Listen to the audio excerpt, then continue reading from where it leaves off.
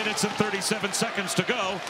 A rugby scrum, and it comes free. Sissons with room, moves in, fires one, score!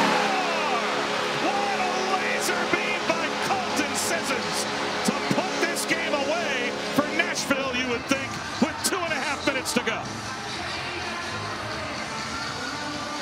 Oh, this is a backbreaker for John Gibson and the Ducks.